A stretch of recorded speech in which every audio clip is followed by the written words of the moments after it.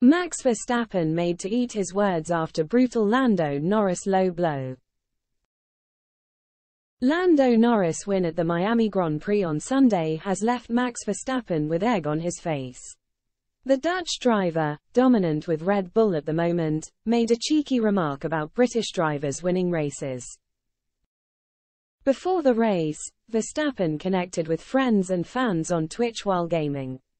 In a video filmed during his time in China for the Grand Prix last weekend, he lightheartedly teased his British F1 competitors about their lack of race wins. As the British national anthem played in the background while playing ARFC with friends, Verstappen said, "Haven't heard that one in a while." Verstappen soon found the British anthem ringing in his ears on race day as Norris clinched his inaugural Formula One win in commanding style.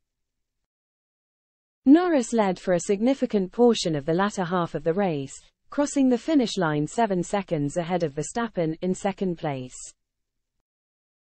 This victory marked Norris' breakthrough after 110 race starts and McLaren's first triumph in the United States since 2012.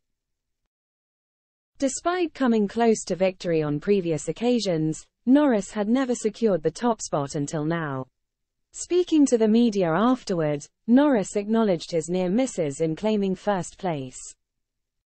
"About time," said Norris. "What a race. It's been a long time coming, but finally I've managed to do it. I'm so happy for my whole team, I finally delivered for them. A long day, tough race, but finally on top, so I'm over the moon. I knew on Friday we had the pace, just a couple of mistakes here and there, but today we managed to put it together. We put the perfect strategy together, it all paid off.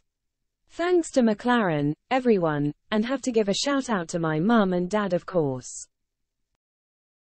Verstappen admitted that Norris had rightfully earned the hard-fought victory and expressed genuine happiness for the driver in his post-race interview. He also noted that this win would be Norris' last in his career.